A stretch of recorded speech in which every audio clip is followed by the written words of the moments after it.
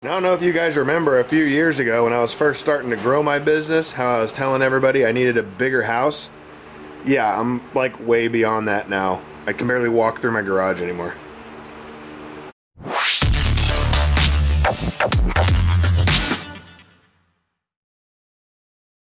What's going on, guys? Andy here, Cut and Clean Lawn Care in the basement. It's early, it's Monday morning. It's supposed to be a rainy, cold day today, like 35 degrees and rainy all day.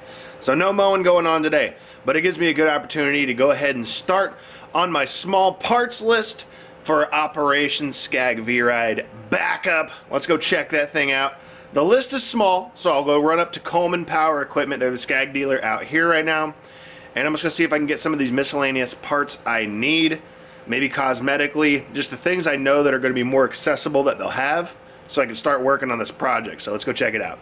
Well, here it is, guys. If you haven't seen the live video or some of the pictures I did on Instagram, this is the Scag 52 I bought. Like I said, I think it has 2,700 hours on the machine itself and around 400 on the motor. The engine is a Vanguard 28 horsepower EFI, so it is fuel injected, which is pretty cool. But as far as the parts and stuff I gotta get the little mushroom top air filter. I gotta get the little lips air filter, whatever you want to call it, the little breather thing. I gotta get those for that.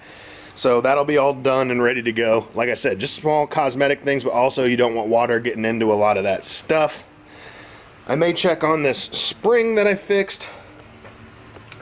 As far as the spindles, I know when I was changing the blades the other day, which would have been yesterday, I noticed a couple of them were bent. One's way more bent than the others as far as the bolt that goes up through the blades and holds on to the nut. And this is the one that's really bent, because as you can see on this one, the bolt doesn't even come up past the nut. On all the other ones, you have a little bit of bolt sticking up.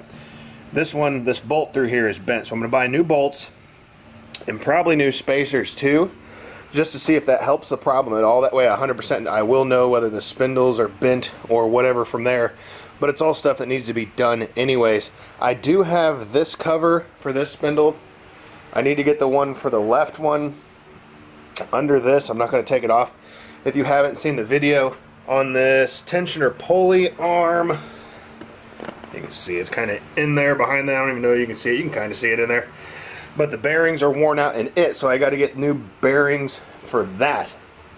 I don't even remember what else I needed, but I got a list. Alright, here's my little list. Like I said, it's not a bunch of stuff. The little air filter lip, I already talked about. The little rain cap, mushroom looking thing. Boom, got it on there. The tensioner arm bearings, I need 2 of them. Got it on there. Discharge chute spindle cover, got it on the list. The caster debris cap, that's right. On one of the front casters that is serviceable as far as greasing, being greasable. The cap's missing for that, so I need to get that on there. I need to get front tires for it eventually. I'm not going to worry about that now. Spindles as a question mark, because I want to see if those spindles are out of whack or not. The deck adjustment levering spring, I was talking about that as well. Blade bolts and spacers. Like I said, right now it's not a huge list. A lot of small parts that'll add up, but this is just kind of my start. I'm going to see what all I can get of this today. And the more I get into the mower, I'm sure there's going to be more things I find out I need. What do you think? Is there anything else I need? Linus. Yeah, guys, that's about it. Just kind of waiting for the bus. I may or may not take this up to Coleman with me. Either way, I'll be coming back, showing you the parts I'm talking about. Check out the Halloween blow-ups. Dude, my kid loves Halloween. But that's about it, man. Just ready to get him on the bus, and I'm going to head to Coleman, go get these parts, and kind of show you the parts and run through the mower on some of the stuff that I'm talking about. So I'll be right back with you guys. And as easy as that, man, we are back from Coleman. Picked up a bunch of the stuff I needed. Let's check it out and see what I got real quick. Now, I didn't go ahead and get everything I needed in one trip because you're always going to need more stuff. So like the dust and debris covers for the spindles, I didn't worry about that. It's kind of more cosmetic stuff. I wanted to get the main things I needed as far as operation of this mower. So the big ticket item, obviously, wheels and tires for the mowers. They're about $90-something piece, so that's 200 bucks right there. Everything all together, I only spent a little over $300, which to me, getting a mower back in its good shape, you can't beat that. That's a decent price.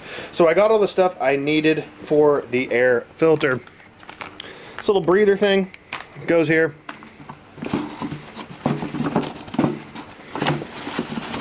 And this is that little dust and rain mushroom cap that goes there. You know what I'm saying? All that good stuff.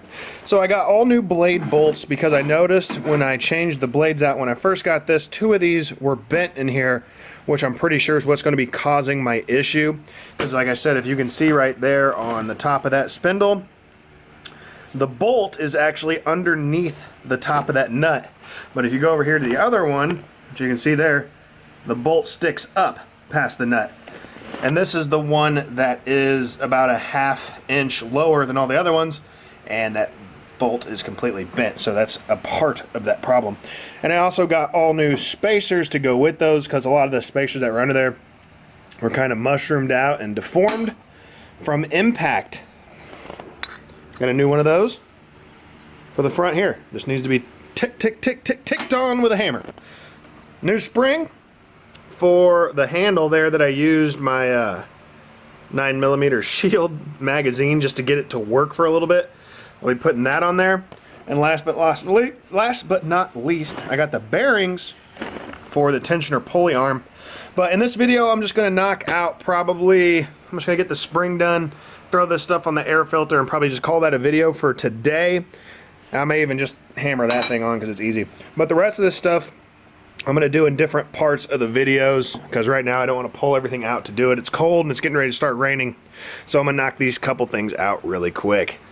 So we're going to start right here with the spring that goes on this arm, which is what lets you get your mower into like travel or hauling on your trailer. When you pull it up, it'll raise up and click, and you need that spring in there to get this. The spring I used is actually made to decompress, is made to compress and not decompress. So it was just a quick fix to get me mowing and just testing the mower out. Really pointless, not going to work, so we're going to take this off and put the correct one on there real quick. Alright, I'm back. Needle nose pliers. I'm a fisherman like you guys know, so I have needle nose pliers in pretty much every room of my house, so they're always in close proximity.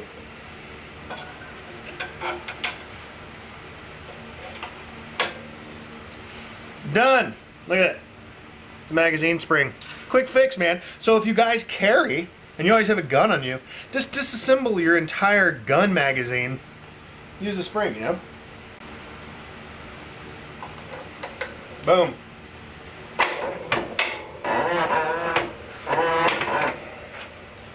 That's all it takes.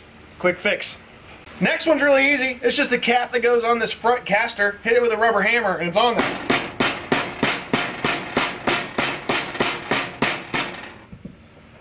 Good to go. Alright guys, so the spring is on the deck lift. The little dust cap's on the front caster arm. So now I'm just going to put the stuff that needs to be on this air filter on. And probably call that a video for today. And like I was saying guys, it's cold and rainy, and I was working on this thing all day yesterday, getting it so it tracked correctly. Maybe I'll do a quick segment in this video just showing you what I did with that. So basically all I did was do some things to readjust the deck the way it needs to be and make it to where it tracks straight and stops when it's in neutral. So I'll show you that stuff too. But we're going to go ahead and put these air filtration things on there that to me are one of the most important things. Like you said, this engine has about 400 hours on it, but I don't know for how long it's not had these on there. So when I popped them off and checked the filters were pretty dirty and had a lot of stuff, but didn't look like debris was getting into the engine, because it is the two-stage, like Kawasaki, you know, filtration system. But the number one cause, in my opinion, for a lot of these engines dying fast is bad filtration. A lot of that stuff gets in your engine. So let's get this stuff back on here and be ready to go. I need to go grab a hose clamp real quick for this to make sure it doesn't come back off. Actually, I'm going to need to run to the hardware store real quick because I got to get a hose clamp and some super glue for some other stuff. So I'm going to do that. I'll be right back, finish this, talk about the other things I did in the mower. I'll be right back. Alright, back from the hardware store with the goods. So now we can put this thing on here. Tell you what, that was a difficult one right there. Alright guys, so progress for today. I just got a phone call. I got to take my son's iPad up to school because he forgot it again. But the spring is installed, works and functions great. The little cap on the top is on there. The new cap over there. A lot of you guys are going to say I should have probably cleaned this all out. I really don't care, man. I just loaded it up full of grease. It's going to continue working. There's no reason for it not to. It's all going to get cleaned up and probably repainted at one point too. But filter cap's on there. So this little breather lip that doesn't fit, I just took some regular particle foam and I just strapped it on there. It's going to keep big pieces of debris from going into the engine and just help it last a little bit longer. So that's kind of where we're at. That's going to be it for this first kind of installment video on this mower, just kind of showing it to you guys and what I need to get done. I may or may not move my trailer out and start working on the blades and spacers for the next video, but like I said, I got to run to my son's school and take some stuff up there and get some other stuff cleaned up, but I got the bolts and spacers, so I may do that. So be ready for that video coming up next. And also in that video, I'll show you how I did the tracking and what other stuff was on there. I said I was going to do it in this video, but I got to move all that to do it, and I don't have the time right now. So I got to go head up to my son's school and take it up there.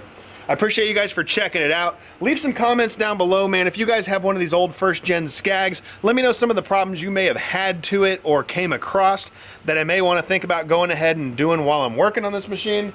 But yeah, guys, until the next video, like, comment, subscribe. I appreciate every single one of you, and we'll see you in the next one. Peace.